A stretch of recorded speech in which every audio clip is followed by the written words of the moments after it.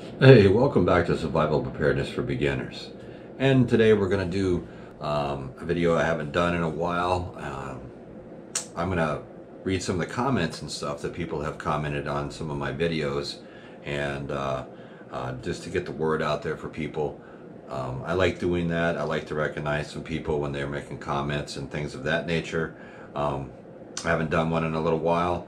I wanted to try to do one at least once a month and go over some of the videos and some of the good comments and stuff. And we can go over some of the negative ones, but I really don't have that many since I'm such a small channel. But I am working on that and slowly growing, and I will get there one of these days. It's not a race, it's a marathon. Remember that.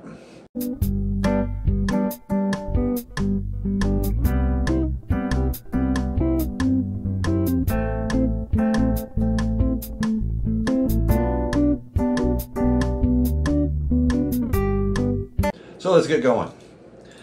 So the first one I'm going to read off was on my video on how to be ready for hurricane seasons, the tips and tricks. And JoJo's guy, he commented and he says, "Thanks for all the info. Last hurricane season I was without electricity for a few days.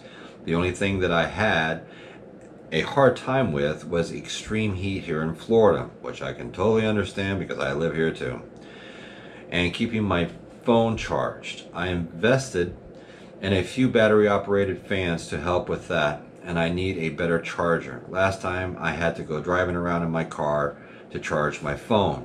Well, Jojo, I said one thing that I can relate to is, you know, with the heat and the electricity and stuff, you can get some really good battery powered fans that run on, you know, rechargeable batteries. I would suggest in looking at getting yourself a battery bank with a solar charger with it, something like a Rock Piles. I have a 300 watt battery bank, and I have the 100 watt solar panel that goes with it. You plug it in, put it out in the sun, and it charges your phone in no time. And you can charge quite a few things. You could charge your fans. Just a little bit of advice on that one there, bud, because I feel your pain. We've been without power and stuff, and it's not fun. And that's one reason why I got started doing this and really involved, and then I really wanted to start sharing what I know and what I've learned. Sometimes you learn the hard way, if you know what I mean. On the Florida numbers on Charlie Victim 19, there was a video that I put out. He also commented on that one, and everyone has to wear the mask for it to work. Only half of wearing it's not going to work. And he goes, "I was amazed to see so many people wearing them today when I went out."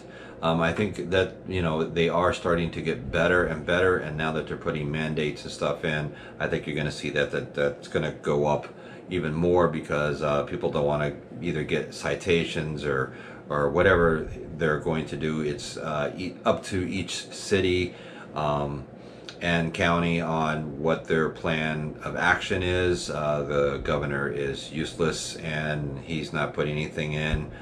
He's basically playing the trump card and doesn't want to get involved. So we'll let somebody else do something, and if it doesn't work, he's not to blame. That's exactly how it is. I'm not taking sides, Republican, Democrat, anything else. I'm just telling you exactly how it is. Just read between the lines. How to make your own 72-hour food bucket supply. I did that video quite a while ago. John Shower, he wrote in and he was just like, loved it, great idea. I'm gonna, you know, start doing that one. We'll scroll down through here. Another one on the Florida numbers on the Charlie Victor 19. Daniel wrote in, he lives in Vermont. He says, "We are good shape up here in Vermont because we aren't walking around with our heads up our asses. We don't listen to our lying SOB leader either. People need to get over themselves and just wear a mask." And that what it really comes down to, people, is just wear a mask, and you wash your hands, and you know, we can kind of get around this a little bit. Another one I put out there was how to deal with the COVID-19, what has happened to us. Joel wrote in, he said, great video, thank you. John wrote in, you know, hope people are listening. The Big Kahuna wrote in, so true, if everybody just put on your mask, maybe we can get this thing under control. Mike Green, he agreed, yep, put on your mask, people. I'm not the only one saying this. I mean, other people out there, they're commenting. We all know it's just a matter of just wearing the mask. If you're going to go out to the grocery store, any place like that, just don't take the chance. Another comment up here in New York, this was from Flash Flunk, and he said, up here in New York we are carrying on just like it was February, masks and gloves anytime we leave the house, certainly not eating any food that wasn't prepared at our home. You know, that's probably a good idea. You know, a week ago, Frugal, they wrote in and they were just like, I would love someone sane to discuss this with. So far I found no one even awake in my locale. Shake my head. Well, you know, I mean, people, you just have to, you know, kind of use a little bit of common sense when you're out there. You know, think of other people besides just yourself. You know, there's a lot of other things going on. Let's scroll down through here.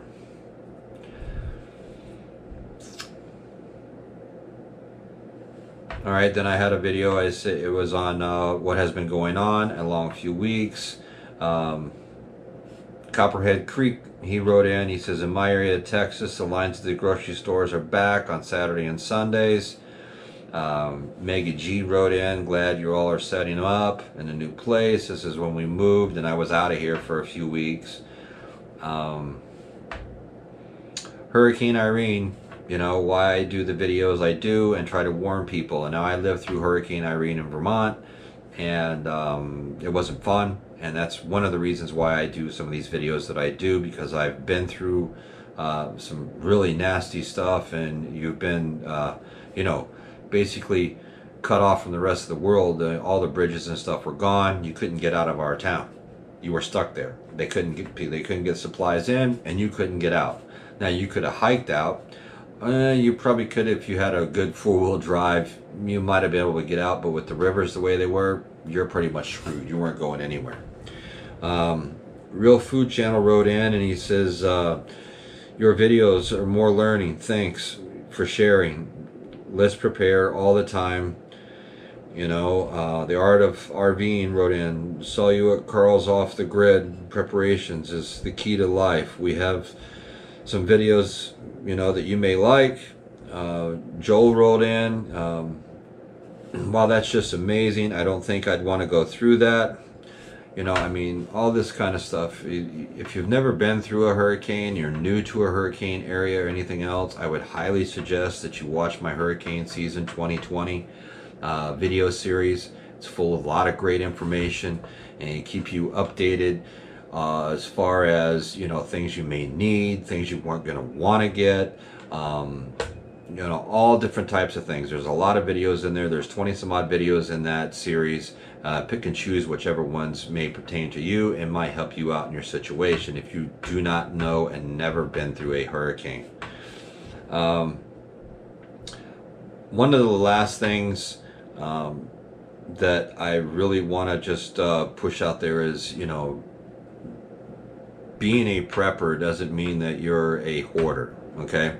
It also doesn't mean you want to get caught with your pants down. Most preppers, they've either been doing it their whole lives, their family's done it, like with me. My grandparents, they were preppers. You could call them preppers. I mean, they put up everything from the garden. My grandfather had his own garden. He brought everything in, and my grandma canned everything. The whole basement was full of, you name it, vegetables and sauces and everything else. It was like going to the grocery store, only it's all homemade. My mom did that for quite a while. When I was growing up, we had a big garden, and she used to put up stuff for the winter, potatoes and you name it. You know, she made her own spaghetti sauce and the whole 9 yards. So, you know, you just want to make sure it's more of a survival thing. You learn from, you know, unfortunately, your mistakes or other people's mistakes if you're smart enough to put two and two together. So, on that note, I just wanted to have a read off some of the replies I've been getting on some of my videos and stuff. I like to do these once in a while. I know I'm running into probably about 10 minutes on this video, but I like doing these. I like giving, you know, some people some recognition for writing in. This way here, you know, hopefully everybody keeps commenting. That's the whole idea, is the comments is what's important to grow our channel and to make people aware and to get a lot of different ideas out there on different subjects, on how you do things and everything else. The key really isn't me. The key is all of us. So on that note, my name is Charles. This is Survival Preparedness for Beginners. And until next time, I'll catch you on the flip side.